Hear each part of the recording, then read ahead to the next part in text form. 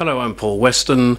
Now, today's video is about the peculiar relationship with Prime Minister Rishi Sunak and the mRNA manufacturer Moderna. Now, Sunak has spent most of his pre-political life working in close contact with people intimately involved with Moderna, the World Economic Forum, and the Bill and Melinda Gates Foundation. And perhaps this explains why a complete political non-entity could become a newly elected MP in 2015 and Prime Minister just 7 years later. In 2004, Sunak worked for a hedge fund, somewhat nauseatingly called the Children's Investment Fund Management, which just happens to be a strategic partner of Gavi, the global vehicle funded and founded by Bill Gates in a drive to vaccinate every living being on the planet. Now, this is surreal coincidence number one. And Sunak's boss at this hedge fund was a Frenchman by name of Patrick Degausse, who left the Children's Investment Fund in 2009 to set up a new hedge fund in California called Thelem Partners, with Rishi Sunak as a founding partner. And in 2011, Patrick Degausse and Rishi Sunak just happened to become friendly with a chap called Stéphane Bancel, who had recently been appointed CEO of a tiny startup biogenetic firm called Moderna. And this is surreal coincidence number two. Degausse and Rishi Sunak promptly invested close to 1/3 of Thelem's hedge fund pot of $700 million into Moderna. And that's despite it never having achieved anything at all other than barely keeping its head above the water. And the value of the shares was measured in cents rather than dollars in 2011, but in 2020 and 2021 they rose to an astonishing $450 per share. And Bill Gates also got into the act, of course, and invested multi-millions in Moderna in 2015 when the shares were trading below $20. And it's almost as though Patrick Degausse, Rishi Sunak and Bill Gates all knew exactly what was going to happen in 2020, isn't it? And this surreal coincidence is number three. And in 2013, Rishi Sunak, a man who had spent his entire adult life in search of fabulous riches, decided to turn his back on his very own hedge fund based in sunny California and return to drizzly Yorkshire, England, in the hope of becoming a lowly backbench Conservative MP on a salary of £90,000, which is a wonderful sum of money for Joe Bloggs, but it's just pocket money as far as hedge fund Rishi was concerned. And then his stratospheric rise to the pinnacle of British politics started with his selection as a parliamentary candidate for the Richmond constituency in Yorkshire, which was and is the safest seat for a Conservative in the country. How did he wangle that? And a few years later, Sunak was Chancellor during the purported pandemic and Prime Minister shortly after that. And as soon as he became Prime Minister in October 2022, he immediately signed a strategic 10-year partnership deal worth around £1 billion with Moderna. And this is surreal coincidence number four.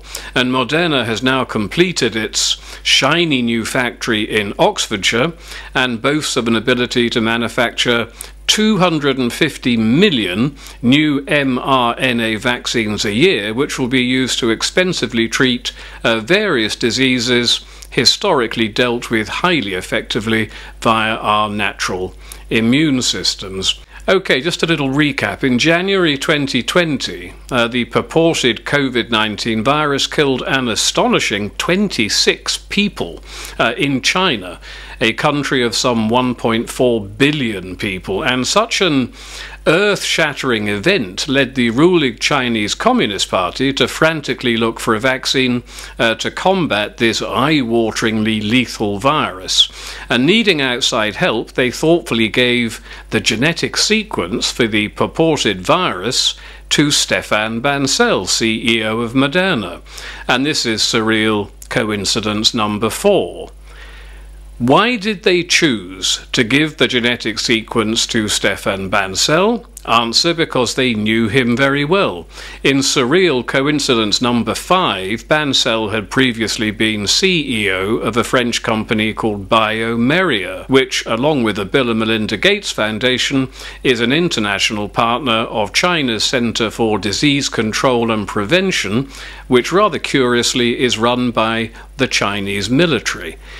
Now, many people are baffled as to how Chinese scientists were able to come up with the precise genetic sequence for the COVID virus when no such virus had ever been isolated.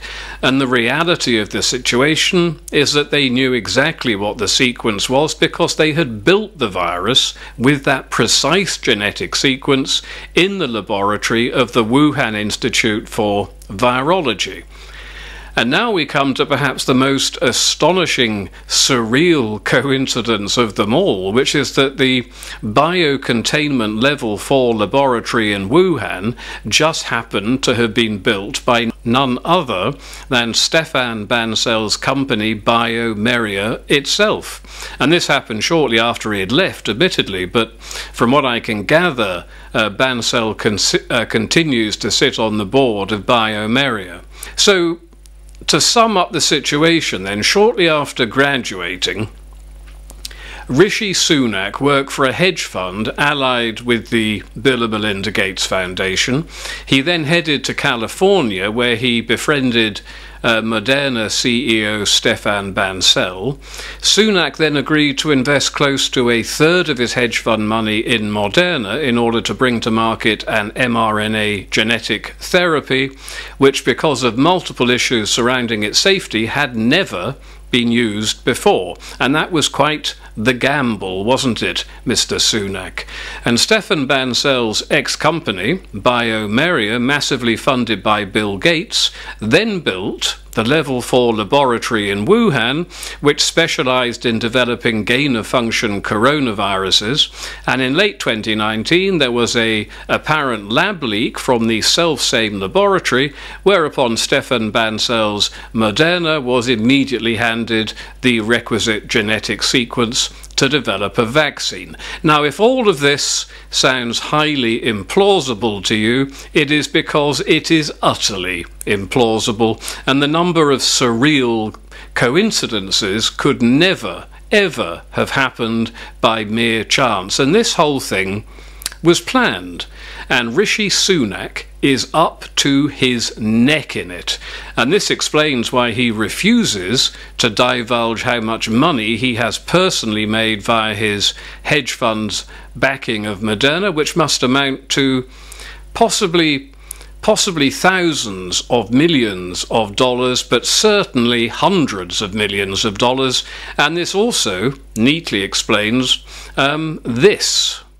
Let me be unequivocal from this dispatch box that COVID vaccines are safe, Mr. Speaker. People really should be extremely angry about all of this. YouTube has demonetized my channel, of course, so if you want to support me, you can donate via Buy Me a Coffee. The link's in the description box below, as is the link to my book, which details an awful lot of lies and crimes about the whole COVID-19 thing.